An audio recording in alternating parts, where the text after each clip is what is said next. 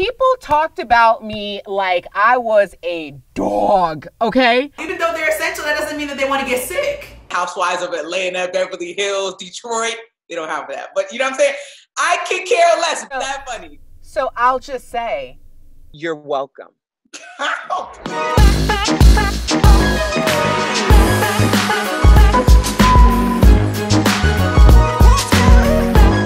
Okay, I'm just wondering if you did your homework this week, because I bullied you into some homework. And you know what? I really, really, in my heart of hearts, do not care to watch any Housewives of Atlanta, Beverly Hills, Detroit. They don't have that. But you know what I'm saying? I could care less. But my mom and my sister love the show. You love the show. Y'all asked me to watch it. So I don't mind being on the pulse of what's going on and watching it. Unlike you with Tiger King, but I watched it. I took the high road.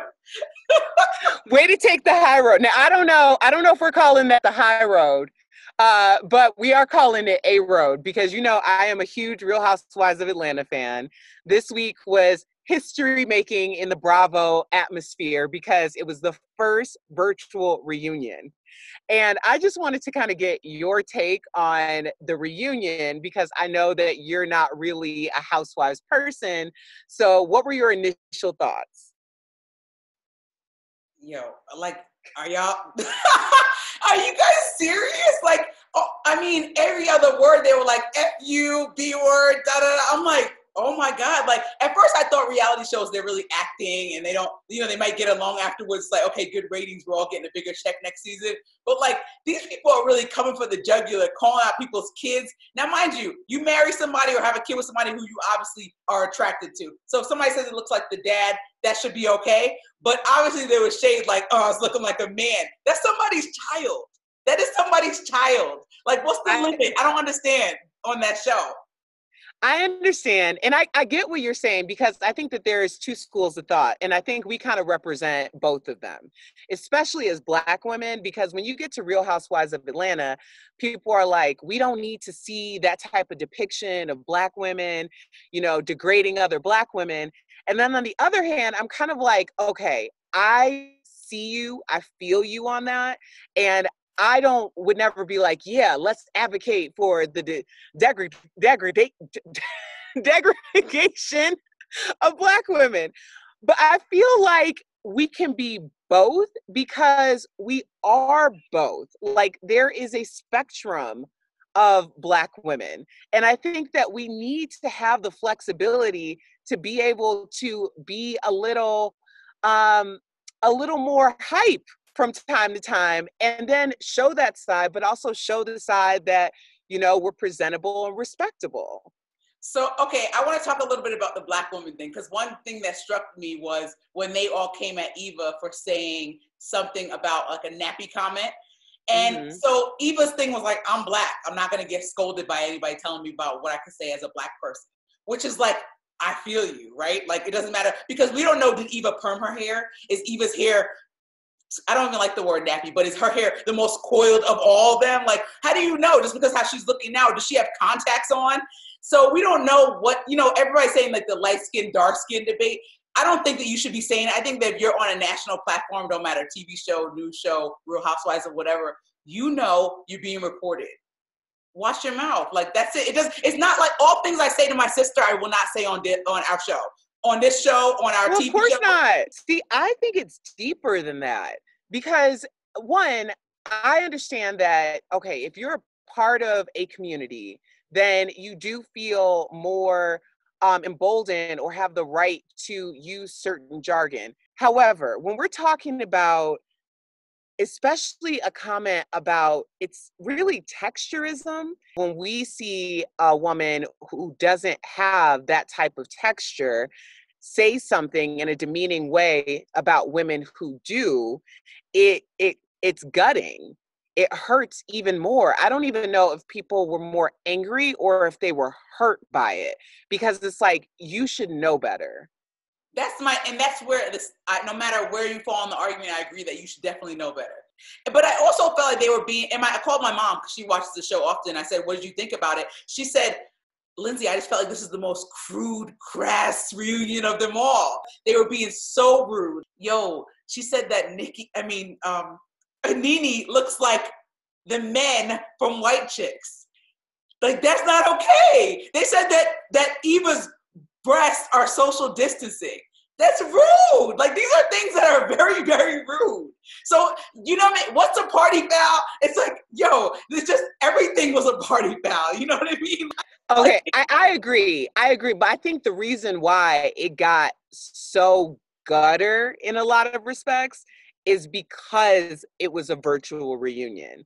I think it's a lot harder to say something like that to someone face to face when they're like 6 inches away from you.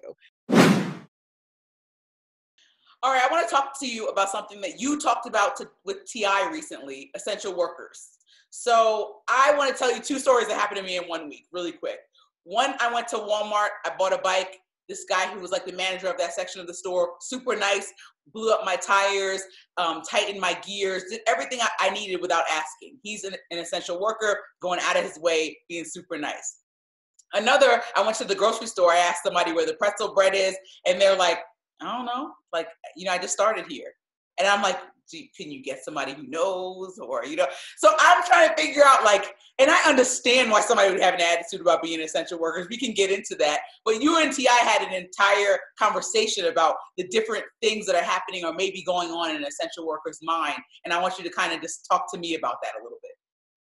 Well, yeah, first of all, I think that you're dealing with 2 different things here now, because you can have an essential worker who was maybe doing something else yesterday. He might have been the accountant yesterday. He got laid off, furloughed, and now he's an essential worker, because those are the establishments that are hiring right now. And a lot of people, over 33 million Americans are on unemployment, and people have to get their hustle on. When I was on unemployment, I was selling t-shirts. You have to get creative when you have bills to pay. The bills do not stop.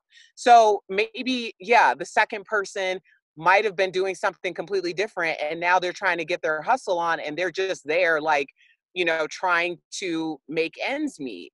But the thing is, that's the point. And that's what I talked about with T.I. on his podcast. All of the workers who were nameless, faceless people that we considered it was like we were living in some type of hierarchy in this country, right, are now in the essential worker category. Mm-hmm. And these people have been on the front lines, and they've been compromising themselves in order to continue to either provide services for the community as well as continue to provide for their families. How is it that when Bernie Sanders spoke of the essential workers needing $15 bare minimum as an hourly rate, the Republicans stood up and almost flipped over tables? And now these same people who you did not want to have at least $15 an hour are the very people who are providing your necessities, and who are, we're leaning on them.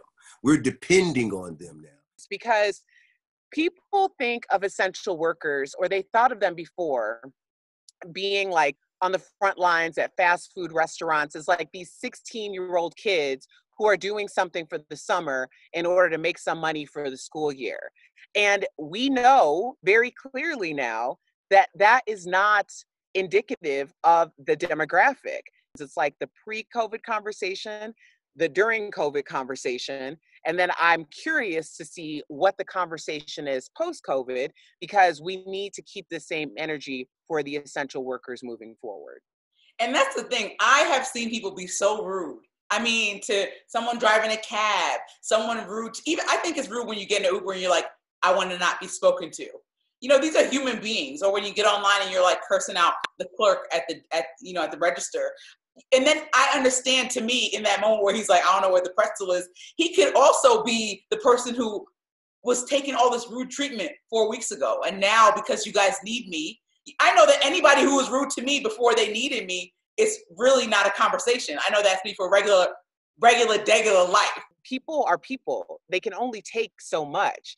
So it may not have been anything that you did, but maybe the past 5 customers have been really rude and arrogant to them. Like, there's a whole lot going on. So I commend anybody who's continuing to show up, because that's what's most important. We don't need service with a smile. We can't see the smiles anyway. We're wearing masks. Doing your job is enough. We need to be nice to these people and listen to some of the plans put in place. And like you said, see what happens after this is done. If you go back to being your rude ass self, excuse my language, then something's wrong with you. All right, so you know I'm an Oprah fan girl. I think we both are. And do we get here without her? Yeah. So she's doing a virtual tour of the Live Your Best Life thing that she just did with Weight Watchers that was around the world, or around the country, I believe. She's doing it virtually for a couple of weeks. And I was so excited when I heard that, because tons of other celebrities are also doing these virtual commencement speeches to all the grads who are not having that awesome opportunity to get somebody cool or important or smart to come speak to them before they go on and embark on this crazy life. I graduated in the middle of the financial crisis in 2009. Some people are graduating right now when most people are getting laid off. You know what I mean? We see that the highest number ever. So this is a crazy time. So I don't know if you're graduating or going through a tough thing, but I want to ask you, because along the way, I've gotten some really, really awesome advice. So I wanted to ask you kind of what your best advice that you got. And it could be several things, but tell me why, and why it stuck with you, and why you want other people to know this. Man, I think, my brand is the comeback. I believe everyone's deserving of the comeback they're willing to earn. And I think that this is going to be such an interesting group of graduates to watch, because I do believe that they are going to be a group of innovators, and they are going to be troubleshooters. Because anytime you're thrown into the mix of everything ain't quite what it was promised to be, especially coming out of college where you've mounted up all of this student loan debt, and now you're like, the people who I was looking to as mentors and advice may not have a job either. So what does that mean for me? And that means that you're going to have to come up with a whole new way of doing things.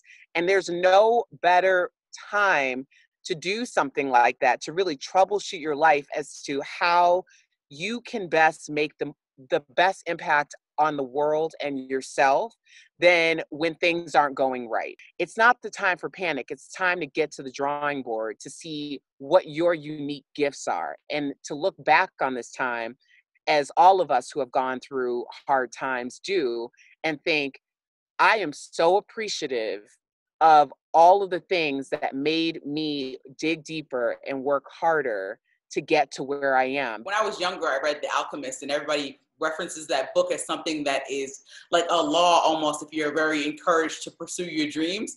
But some people who aren't at the stage where their dreams have come true are not understanding how, when you say, oh, the universe will conspire to give you what you want, how that is actually relevant to doing that.